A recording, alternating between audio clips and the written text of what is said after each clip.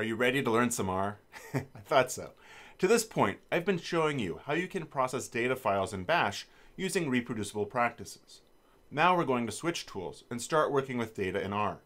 This will move us closer to quantifying how sensitive and specific amplicon sequence variants are for differentiating bacterial populations in microbiome analyses. Perhaps you already know a little R. If not, I have several tutorials at the rifmonos.org website. You can use these for free, and you'll be able to learn a lot of fundamentals for analyzing microbiome and other types of data. Typically, when people analyze data in R, they enter commands at the prompt in RStudio. This is a bit like how we can run those bash commands from the command line interface. It works and is very powerful, but it isn't automated, and it isn't an approach that will play well with a Makefile. In today's episode of Code Club, I'll show you how you can create an executable R script that can be run without starting R. It'll take input and uses good reproducible research practices. We'll see how we can integrate this script with our earlier analysis. If we haven't met, I'm Pat Schloss. I'm a professor in the Department of Microbiology and Immunology at the University of Michigan. For the past 20 years, I've been studying microbial communities using sequence data. Over that time, I've been developing an approach to make my data analysis more reproducible. Unfortunately, many people often feel that analyzing data with code is more they can bear. But I believe you can answer your own data analysis questions. This and other episodes of Code Club are meant to help you grow in confidence to ask and answer questions about the world around us using data. Now, if you're getting something out of this and the other episodes, please be sure to like this video and subscribe to the channel so you know when other episodes are released. And also, this helps others to find the material more easily. More importantly, your subscription will give me such an amazing dopamine rush that I'll be able to make it through the day. Even if you're only watching this video to learn more about R and don't have a clue what a 16S rRNA gene is, I'm sure you'll get a lot out of today's episode. Please take the time to follow along on your own computer. If you haven't been following along but would like to, welcome. Please check out the blog post that accompanies this video, where you'll find instructions on catching up, reference notes, and links to supplemental material. The link to the blog post for today's episode is below in the notes. In one of our previous episodes, the last one that we were actually doing work on the project in Bash, we created a script that uniqued our sequences for each region and then counted the number of times each unique sequence showed up across all of the genomes in our data set. Now, this was done in mothur, and the output was a count table file where the rows indicated the different unique sequences and the columns represented the different genomes that we have in our data set. We've got tens of thousands of genomes. And so the problem then is that that data frame is really wide. R, in general, gags when it encounters a data frame that's super wide. As an alternative, what we'd like to do is to make it tidy.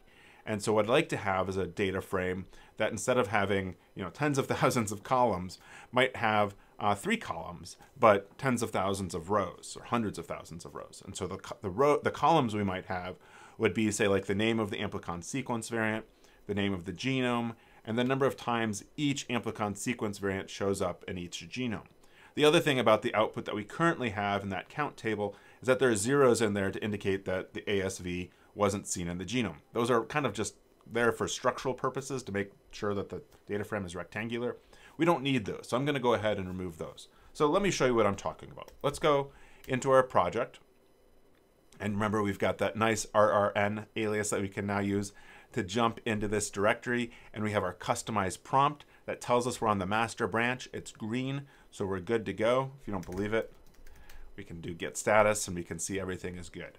All right, so I'm going to go ahead and look at nano for my v19 rndb count table. Hopefully this doesn't take too long to open up. So that did take a bit of time to load. I'm sorry about that. But again, you can see that we have our sequences that we formatted in that last episode in the first column. The second column is the total number of times this ASV is seen across the genomes. And then each of the following columns is for a different genome. And then the numbers in here in these cells indicates the number of times this ASV is seen in each of the genomes. Okay? And again, what I'd like to have is a column for the representative sequence, but this is really the ASV, a column for the genome name, and a column then for the count. And we also want to get rid of all those zeros. Now, We can do this with R, and I don't really want to emphasize the R so much. I've talked about the R commands in previous commands, things that we'll talk about like read TSV, rename, gather or pivot longer, and filter. And we'll see these again as we go on. But what I want to use today's episode to emphasize is how we can make an R script to do this formatting for us. And the reason it's important to do this format change is because we're going to read in this data multiple times in multiple scripts. And trust me, it takes like several minutes to load this in when it's in this very wide format. But when it's in a narrow format, it's nearly instantaneous to read it in. And so I'd rather just speed things up as much as possible. And since this is a read that we're going to do a lot of times, I'd like to create a new file, perhaps something that ends in count_tibble, because a tibble is the tidy data frame structure that is part of the tidyverse in R. All right, let's fire up RStudio. When you start RStudio, we get the console. We also see that we're in our home directory. What I'm going to do is create a new project. This will make it easier to open RStudio to the correct place. I'm going to do it with an existing project. I'll then browse to my documents. Let's see, where'd you go? Schloss analysis. And this is the project root directory. And so once I'm here, I'm not going to go into any of the directories. I want it to be the Schloss analysis directory. I'll click open, and this is going to be my project working directory. I'll say click project, create project, and voila, now my directory that's over here on the right is my project working directory. If I come back over to bash and do ls, I now see that I have a .rproj file. I'm going to go ahead and commit this. Git add, git commit, -m, create R project. And for some reason, my git ignore file was modified. It must have been modified when I created the R project. And something that I can do to understand what changed would be to do git diff .git ignore. This will show me the differences. And it shows me that it added a rproj user line to that. So I'll go ahead and add git ignore. And I want this to be part of the previous commit. So we've seen this before also, git commit -- amend. And this says create R project, which is what I had before. So I'll save that and quit, and we're green, we're good to go. Again, this could have been avoided if I had ran git status before the initial git add, but we worked through it. All right. Again, we see that we've got that rproj directory there. And the benefit of this also is that if I'm in my browser, in my Finder, I can double click on that and open up RStudio to be in this project home directory. Now what I'd like to do is create a new R script. I'm going to go ahead and save this into code, and I will call it convert table to tibble. Maybe I'll do count table to tibble. It's a little long, but it's okay. All right. So as an example of what I'm going to do, I want to work through the R code quickly to convert the count table for, like, say, the v19 into a tibble for the v19. So let me double check that I know the names of these files. Data v19 count table. And this was the path.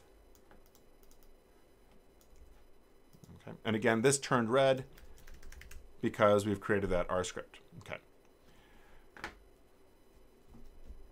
So I'll say input file is this, and I want my output file to be the same thing, except I'm going to have it be tibble. So as I'm kind of building up this R script, I run each of the lines to make sure they work, and I can then say read, I need to add my library, right? Because I was about to do read TSV, but R doesn't know what r_TSV is unless I do library tidyverse. So we'll do read TSV input file, and that will read in the TSV. I'm going to rename that column representative sequences to be ASV. So I'll say ASV equals representative sequence. And then I will do select minus total to get rid of that total column. And then I will do pivot longer. And I'm going to say, so the syntax, if we forget, is to do pivot longer to do calls. And I'm going to do minus ASV because I'm going to gather or pivot longer all the other columns except for ASV. Names 2, and I will then say genome. And values to, I'll say count. And I need to add a pipe there, and I'll then do filter count not equal to 0. And I think that should do it. So I'm going to go ahead and run all of this. This takes a few seconds, maybe actually a couple minutes, because again, this read TSV is really slow. Hopefully I didn't screw anything up. Hopefully this all works, and we'll see the syntax here. So while this is running, it would be a good time to maybe go like the video and subscribe if you're not already. I know a good number of people watch these videos, but very few people will leave comments or like the video. So go ahead and do that. And again, it helps other people to find the video. Could not find the function select. I forgot a T. The other thing that occurs to me is that I forgot to write this out. So we'll say write TSV output file, and we'll try again. Excellent. So that ran through, and we can then go look and do head data v19 RNDB count tibble, and we see that sure enough we now have 3 columns: the ASV name, the genome, and the number of times it shows up. And we've gotten rid of all those extra zeros that were in there for structural purposes. Now, before I get going too far, I want to go ahead and create an issue, because this is something that we want to be sure to incorporate into our pipeline. So we'll say let's convert the wide data frame, wide count table data frame to a tidy count tibble data frame. So the count table files have over 15,000 columns, which is too wide to be read efficiently by R. Convert to a tidy data frame with 3 columns. So we'll say ASV, genome, and count. And that looks good. We'll go ahead and submit this issue. And so this then is issue 19. And I will do get branch issue 19. All right. Great. And so we've got that there. To kind of show how this is more efficient, if we do read TSV output file, let's see how long it takes to run. Bam, that's fast, right? Versus the 2 minutes that it took to run and load, we've now put it into a structure that's far more efficient to be read in by R. So this is good. Okay, well, this is an R script, and we could interact with this as we just have in, I'll make this a little bit bigger, in RStudio by copying and pasting it into the console down here. But what I'd really like to have is for it to be executable from the command line. And ultimately, I'd like it to be able to take in any inputs or any output files we might give it. So let's start with making it executable. So when we made bash scripts before, to make those executable, you might recall that we added what's called a shebang line. So the shebang line for R is user bin env R script, and we'll also put in vanilla. So you might remember from 2 episodes ago when I was talking about an alias for R, that we didn't want to load previous sessions and we didn't want to save this current session. Well, vanilla does the same thing. RScript is a special version of R that comes with your R installation that allows you to run commands from the command line. And vanilla is the way to make sure that we're adhering to those good reproducible practices. So if I save this, I can then come back to my terminal. I can do that chmod to make it executable. So code, convert count table to tibble, right? And then I can do code convert, not count. All right. And this now runs, right? And so I don't have to go into RStudio to run it, which is pretty convenient because, again, I could theoretically put this into my Makefile and have it run through Make for me just to make things automated. So again, this takes a couple minutes. I'll speed up the video and we'll come right back.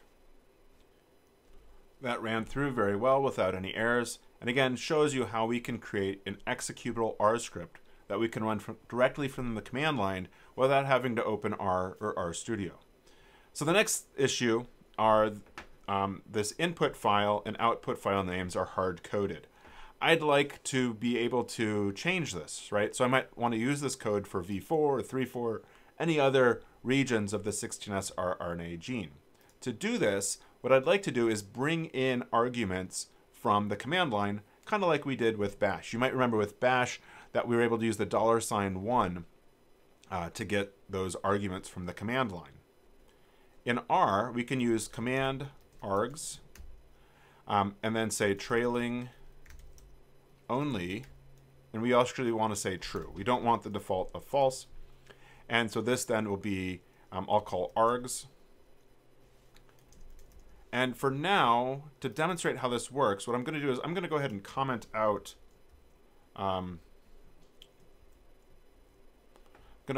comment out the rest of the code. And I will show you what actually happens. So what we'll do is if I do print args1, I'll do print args2, and I'll save that. So you'll notice it went from red to black. And I can then rerun this command, but I'm going to give it 2 arguments. So the first I'll give it is data v19 count.table, and then the other argument I'll give is data v19 rndb count.tibble. And what I'm expecting to see is output to my screen of these 2 file names. And so it takes a second because it has to load the tidyverse, but then sure enough, it outputs my 2 arguments. So that's how we can get arguments into an R script. Now what we're going to do is I'm going to, again, remove those comments. And instead of hard coding the file name, I'll put args1. And here I'll put args2. And I can get rid of these print statements. And probably what would be a good practice, like we saw with the bash scripts, is to put in some information about the script. So I'll say name, convert, count table to tibble, R, input a mothur formatted count file, output a tidy data frame with ASV, genome, and count as columns. And note, we expect input to be in order of input, output. Okay. All right, so I think that's enough information to go with. And I will now go ahead back to my command line and run this.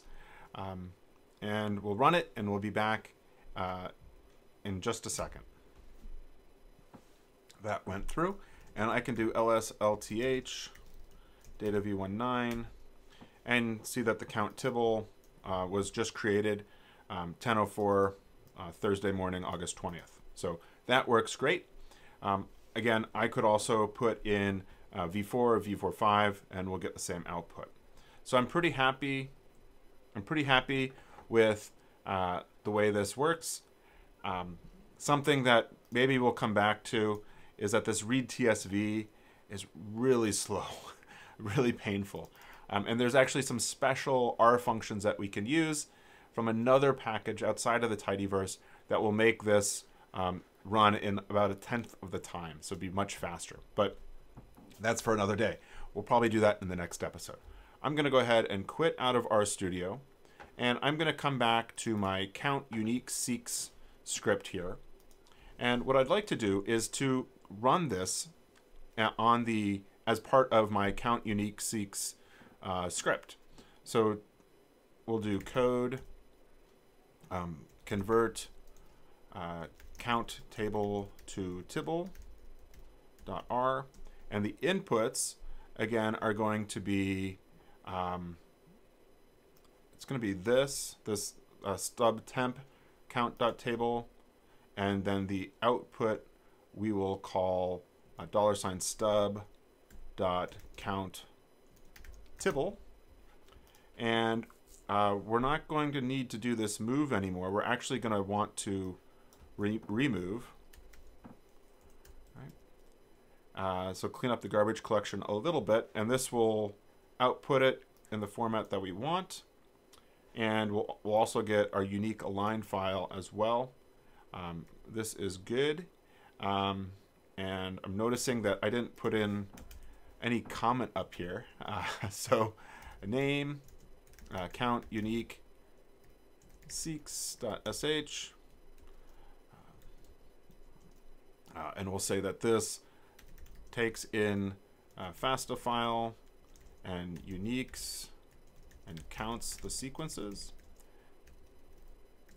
It then converts count table to converts the count table. Sometimes Atom can be too helpful. Converts count table to a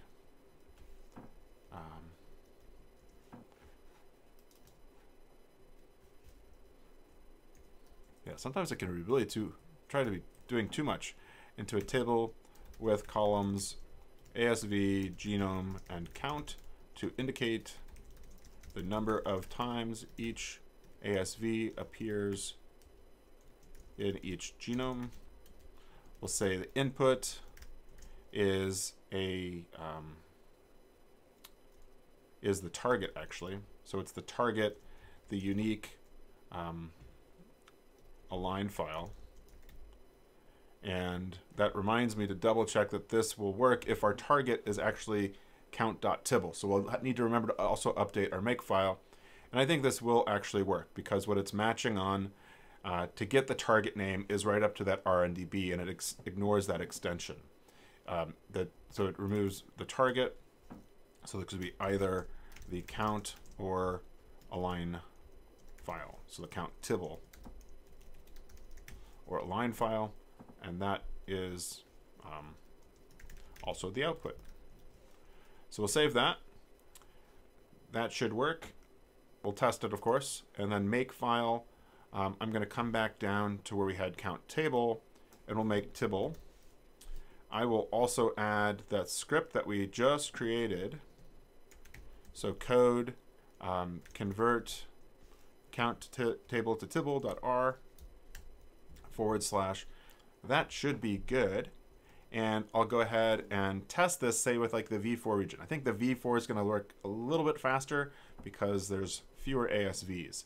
So if we do make data v4 rRNDB count tibble, see if this works. So it's run through the mother steps, and now it's into our R script, as we can see from the output here. That worked great. I'm going to go ahead and do it lslth on data v4, and we see that we've got count tibble. We also have unique align, and we have in here the old RNDB count table files. which I don't want to keep around. So I'm going to go ahead and do rm data star rndb count table to get rid of those old count table files. I find that, yeah, we could save them, but it gets confusing, especially when it's not a target and we're doing the garbage collection. That if we don't adequately do all the garbage collection, then keeping these extra things around can be confusing because we might think, oh, this is a good intermediate file, when perhaps we actually changed something upstream. I'll go ahead and change that. And at this point, I think we're in good shape. Again, in the next episode, we'll see how we can speed this R script up a bit. But what I'd like to emphasize to you, and we can look at it here in Atom, is the two things to make something, or three things, I guess, to make something executable as an R script. We need this shebang line at the very first line. We need to use the command args function to bring arguments in from the command line. And as we saw, we could use chmod plus x to make that script executable. So we're in good shape. I'm going to go ahead and close this issue, merge it into the master branch, and then I'll go ahead and build the other targets. So to remind you how we can do this, if I do git status, these all look good. I'll do git add makefile, code count, and then code convert. Okay. And then git commit, and I will say convert count table to table closes number 19. Git checkout master, git merge issue 19, and we're good to go. Before I push it, I'm going to go ahead and build my other targets. So I will do make data v19 rndb count tibble, just to rebuild that. Assume this will work, and then I'll go ahead and push it up. This ran through, took a while to run. I'm going to go ahead and push it up. And we're in good shape. Thanks again for joining me for this week's episode of Code Club. Be sure that you spend time going back through the code on your own to help reinforce your new skills. It would be great if you could take the ideas that we've worked through today and think about how they relate to your current projects. A great place for an executable R script is generating plots. I generally have a script for each plot that I generate in a paper. I can execute these scripts from the command line anytime I need to change the plot's appearance or update the underlying data. I'd love to see how you're adapting what I've covered in this and other episodes of Code Club. Also, feel free to ask any questions you have below in the comments, and I'll do my best to answer them in a future episode. Be sure to tell your friends about Code Club and to like this video, subscribe to the Riffomonas channel, and click on the bell so you know when the next episode drops. Keep practicing, and we'll see you next time for another episode of Code Club.